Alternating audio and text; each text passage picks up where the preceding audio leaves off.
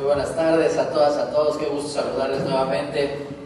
Muchísimas gracias a todas las personas que el día de hoy nos acompañan, a los medios de comunicación, que gracias a ustedes por sus cámaras y sus micrófonos hacemos llegar la grandeza de Veracruz a cada rincón de nuestro país y más allá de nuestras fronteras. Agradecerle infinitamente a la mesa del Presidium que el día de hoy nos acompaña y a todas y todos ustedes por ayudarnos a compartir no solamente la grandeza de Veracruz, sino todas las virtudes que tiene Xalapa. Hoy, un año más, hacemos el Festival Internacional Xalapa y su cultura. Estamos muy contentos y muy orgullosos de que este festival, iniciativa del señor gobernador, del ingeniero García Jiménez, año con año tome más fuerza. Y el día de hoy presentamos la edición 2023 con grandes esfuerzos, grandes participantes, grandes exponentes de la cultura, del folclore, de la tradición, de la artesanía, de la literatura, de la gastronomía, de la danza, del teatro, de todas las exposiciones culturales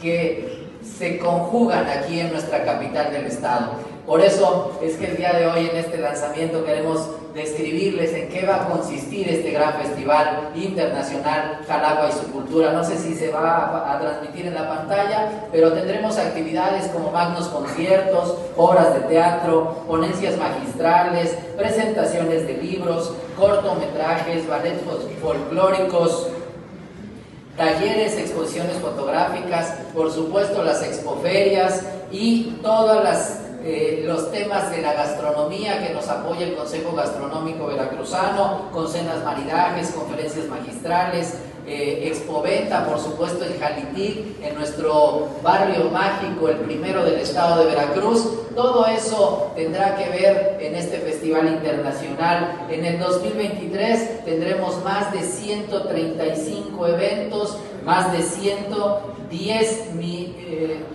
millones de impactos visuales. Estos impactos visuales son importantísimos para nosotros porque nos habla de la imagen que estamos proyectando de Xalapa, de la capital de la cultura, de nuestra capital del estado, en diferentes estados de la República. Este festival se proyecta, se transmite, se impulsa en los 8 estados principales que nos generan turistas al estado de Veracruz.